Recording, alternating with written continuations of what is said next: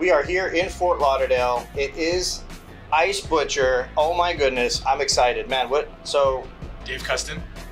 Sean Guerin. All right, what's cool about ice? What's not cool about ice? I mean, you know, ice is something that, for us in particular, is incredibly important as we're making our cocktails, especially if you're using a high-end cocktail like Fighting 69th here. It's delicious, by the way. Whose friend is that? Yeah, all candor, it's my father-in-law's came up with Fighting 69th. All right, well, so just for the record, everybody, super, super smooth.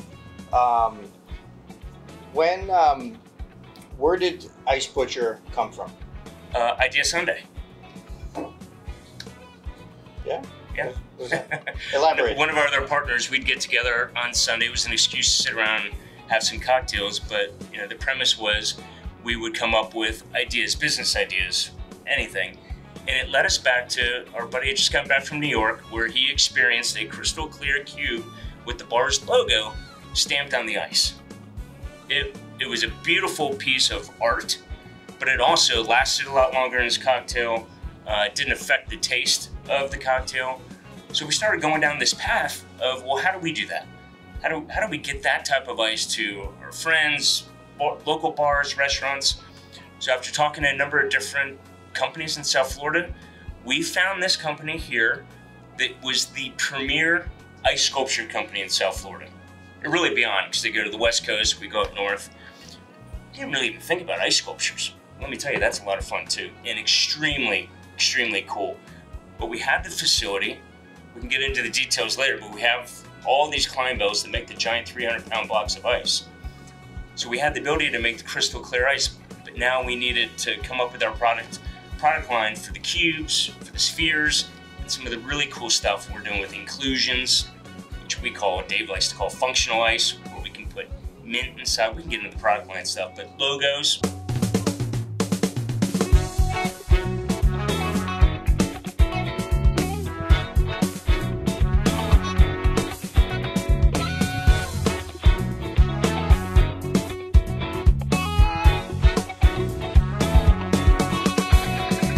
The reception's been great. Chefs certainly have some influence, but food and beverage managers, bar managers, we actually work with some mixology consultants, believe it or not, that's a thing, when setting up a new bar or restaurant. So the reception's been fantastic. The most excitement probably comes from the customer. You know, a customer is spending, $15, $16, $17 on a cocktail, and they have this beautiful piece of ice or artwork, as we like to look at it, in their drink. And so the reception from the customer has probably been the strongest. I mean, as you guys know, like I'm out in the industry, I'm in restaurants, I'm in hotels, bars, the whole thing, right? Since meeting with you guys, I have noticed everywhere that I go now, I look at the ice cubes, and I realize that everybody's cubes, for the most part, they're cloudy. You can tell that they're with a mold, and there's a mold line and all of this. And the difference between what I see out and what you guys are producing here, it's two different ends of the spectrum.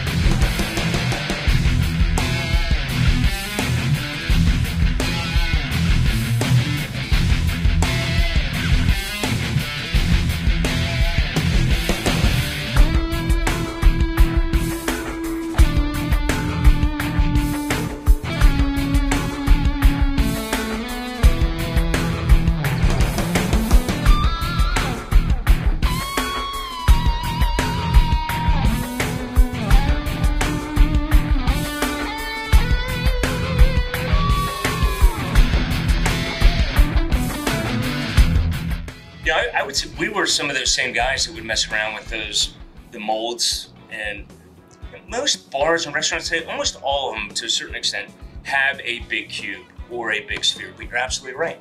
They're proud of it, and it comes out, and I'm like, this is cloudy. That's all that cloud, it's all impurities, which is going to melt and leak into my $16 cocktail, which I don't want, I don't like. So a lot of people don't even know that they want our product yet. They don't know, it's coming. But when it's clear, we use a process that filters the water before it even goes into our tanks 5 times. 6 step. I was just checking to see. I don't want any trouble here, gentlemen. RO. 6-step RO. It's like the 6-minute abs. Now we have the 5-minute abs. yeah, I definitely need that. But it does, because the process, it takes 3 to 5 days to make these giant 300-pound blocks of ice. And it freezes from the bottom up, and it would push the impurities to the very top, and then we would shave it off. We ultimately now don't even have to shave it off because the impurities, 99.9% of them are gone by using the process we're using. Your drink deserves the best ice available. But from a sort of a practical, functional, operational standpoint, clear ice, clear ice is slower melting than the ice you make in a mold. So it's slower melting, it's impurity free. You're having an expensive scotch, an expensive bourbon. You don't want that drink to get diluted quickly. And so this is slower melting, impurity free. And if you're in a bar or a restaurant or even at home and you've made cubes in a silicone mold, in addition to the impurities and the cloudiness, which looks like crap, the silicone over time, it breaks down and imparts a smell to the cube. So your drink smells, right? You want your drink to smell like the thing you're trying to drink, not a stinky silicone mold. So those are some of the reasons why clear ice. But again, moreover, as I mentioned before, you're in a bar, you're spending a lot of money on a drink, a lot of money on an expensive scotch or whiskey. You want to have a premium cube in it. You don't want to put crappy ice.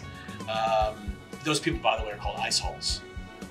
So we're trying to eliminate the world of ice holes. You ice hole. Wow. You don't want to be an ice hole. You don't want to be treated like an ice hole.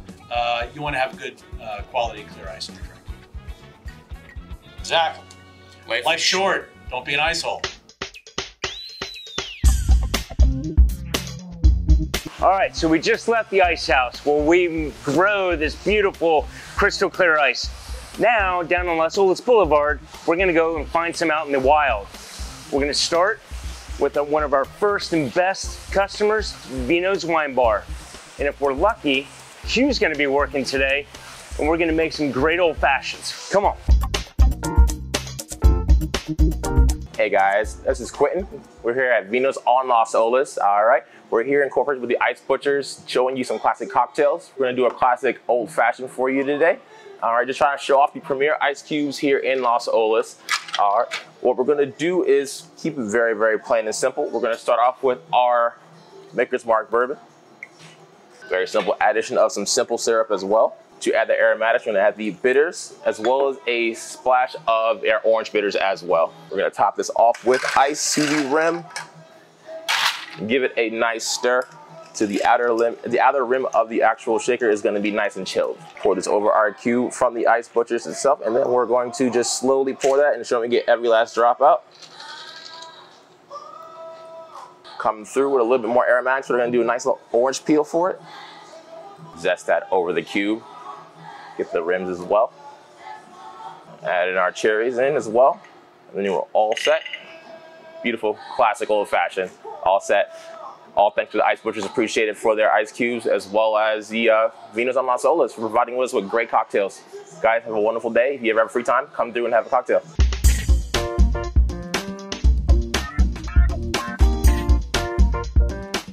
So you're making ice cubes, you're doing the spheres, they're beautiful. You mentioned earlier about sculpting, right? Obviously there's, banquets are coming back and we're into regular workflow. What is the most badass sculptures that you guys have seen? So we do a lot here in terms of ice sculpture. So there's what you might call the sort of standalone sculpture, right? A lot of events, a lot of parties, people at home are ordering these. And then there's the very elaborate seafood or food display type sculpture, which is beyond a sculpture. It's not only are there sculptures on it, there's functionality to it, right? And so we have a customer here in Boca West, where we'll do a 20-foot, 25-foot long structure of ice that has elephants and parrots and palm trees, and those, to me, those parts are the most beautiful because they're 3D. They're not just. How long does it take to? I mean, what's days? Yeah. Days, and it's extremely elaborate to plan, carve, and set up. So those to me are really exciting to see. I mean, we do a lot of 3D stuff because that's really like when someone hears the word sculpture, I think that's what they associate with, like, you know, Michelangelo. Right. And so some of the more fun ones might be adult themed. We won't get into that here, but you know, those are always exciting to see. They're literally in these coolers, these walk-in coolers, with chainsaws, as you would imagine, carving. I mean, we've done some really fun stuff. Even we did something for City Furniture, or we did a full life-size Lazy Boy. Lazy Boy, and it was great for the party because from you know, picture, photo op, I mean, it was so cool. These people just sitting in this ice chair. I mean, that's a selfie dream right there. Absolutely. And you know what? I would find a way to fall asleep in that. I'm just saying. Definitely find a way. All right, so we're in 20. It's this year, and what sort of challenges are you running into out there? So there's a couple of operational challenges. The labor market's a little bit challenging. For everybody, you know, for everybody, but you know, in particular for us, the conditions here can be harsh. You know, we have 3 walk-in freezers that are, you know, 20 degrees, right? And working in a 20-degree or colder environment, you know, that could wear on a person. So the labor market's a little bit of a challenge. I think for us, you know, a separate challenge is getting our product out to everybody. I mean, there's material demand, and you know, distributing ice is not an easy thing. In particular, when it's a small unit of ice. Large sculpture, there's a lot of mass to it. It can withstand some. Like 10 people to take one. It's not so much. It's not that it's 10 people. A large mass of ice can withstand being out of a frozen environment for a while, whereas, you know, a cube. It's a little more challenging. But there's inherent challenges that have always been in this industry that we found. I mean, setting up a bar like he was talking about, 20-foot bar, it's putting together a jigsaw puzzle. I mean, you could be using, you know, 35 of those 300-pound blocks of ice that have all been carved and, you know, numbered. So you got to get there and put it all together. It's a bit of a challenge. It's heavy, cold, and slippery. Right. Well, I have to believe, just by nature of, you know, I'm in the business. I've not ever heard of a company doing this. I have to believe that one of the largest, it's not an obstacle, but it's something that you have to really put effort into, is getting the word out that, hey, we exist, and this is the wonderful product that we actually have. Right? Because like you said before, people want this, but they don't know it yet. They don't know it yet. That bar manager out there, he doesn't realize how badass this is. Yeah. Or he's making his own.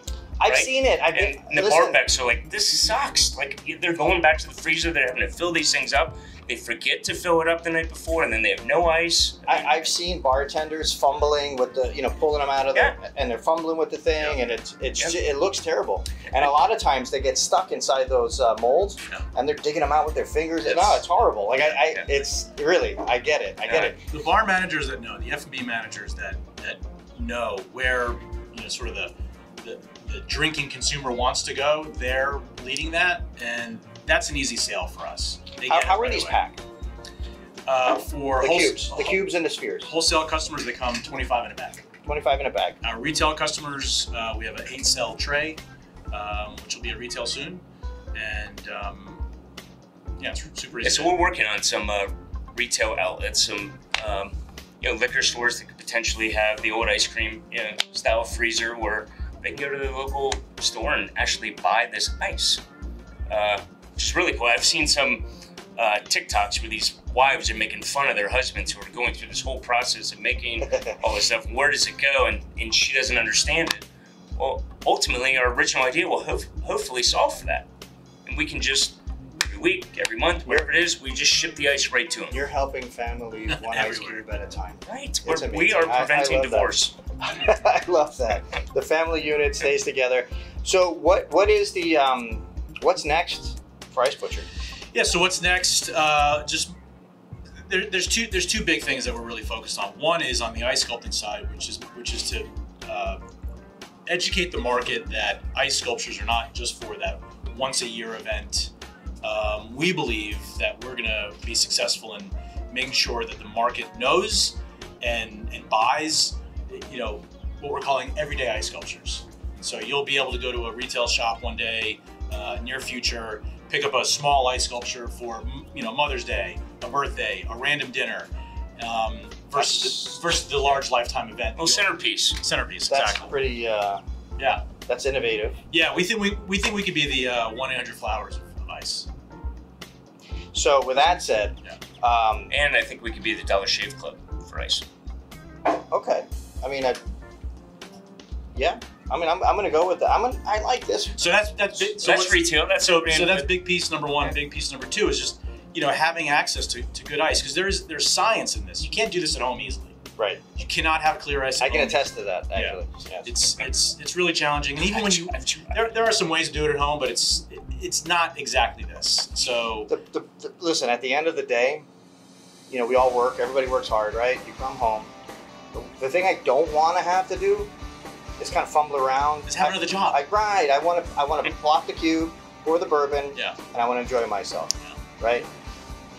It's bliss. And that's how that works. Yeah. Gentlemen, listen, we have a lot more to do here today. This is an awesome conversation. I think we should do another round and make it happen. I'll drink to that. Cheers.